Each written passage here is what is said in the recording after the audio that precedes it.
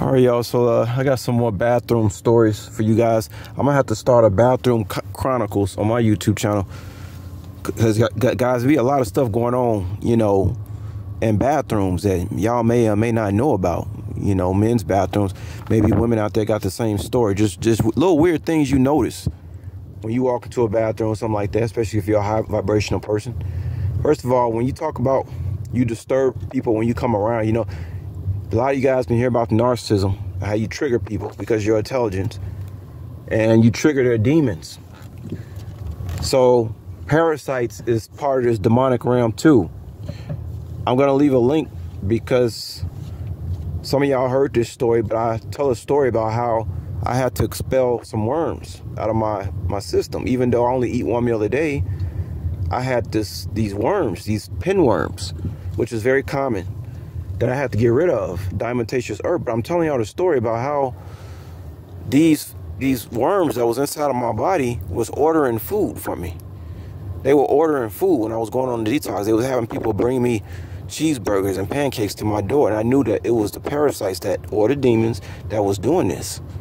See, that's why the medical industry doesn't let you know. They don't let you know about the spirit realm, and they don't tell you about the parasites either. It's the parasites that be spreading the cancer. If you can get rid of them parasites, you can put that cancer in check. But I ain't gonna say too much about that. Anyway, y'all know how I've been talking about people following me into the bathroom. So when I come around, I disturb people's parasites. Those entities that are inside their intestines, they start going crazy when I walk into a room. You understand? So, and then when I come in there, the reason people could probably keep following me to the bathroom is because they got to use the washroom when I come in. 13 Son talks about this too. I know this is not weird stuff, guys. This really happened. 13 Son is the first person I ever heard talk about stuff like this. And now it's happening to me. And it's kind of weird because he was a brother that came around during my involvement. And now I see the same traits 10 years later that reminds my mannerisms starting to remind me of him. It's very interesting. But yeah, if I walk into a room, people got to use the bathroom. That could be why they follow me into the bathroom. And now another thing that happens when I walk into the bathroom, guys, is that if anybody's sitting on that toilet taking a dump, they immediately get up off the toilet when I walk in. I'm thinking in my mind, like, why are you getting up? Like, if I'm sitting on the toilet and I got to take a dump, ain't nobody walking in the bathroom finna make me get up off that toilet until I'm done doing my business. So you talk about people who constipated. If they can't push it out, when I walk in, forget it, because they can't push it out. That's why I've been doing enemas the last day, every day for the last 10 years, y'all. Well, 13 years. And like I said, if I go to jail, y'all don't tell nobody.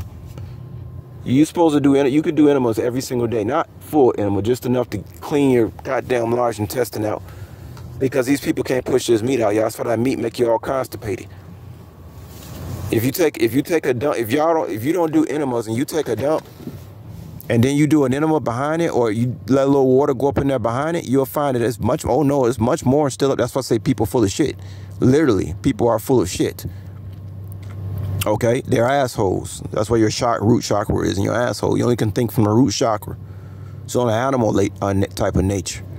But anyway, yeah, so people get off the toilet when I walk in every single time, guys. Every single time. Now, one person stays on that toilet when I walk into a bathroom.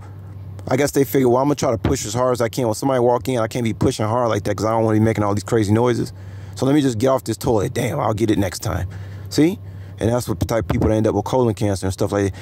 Guys, you gotta grow up, man. You gotta get to the point where you mature and stop being codependent on going to the hospital and all this, and doctors telling you nonsense and all this stuff. You gotta take accountability. But yeah, y'all, I'm gonna leave it in a link about what happened when I had to expel those worms. It's a serious thing, y'all, when you get parasites in your body.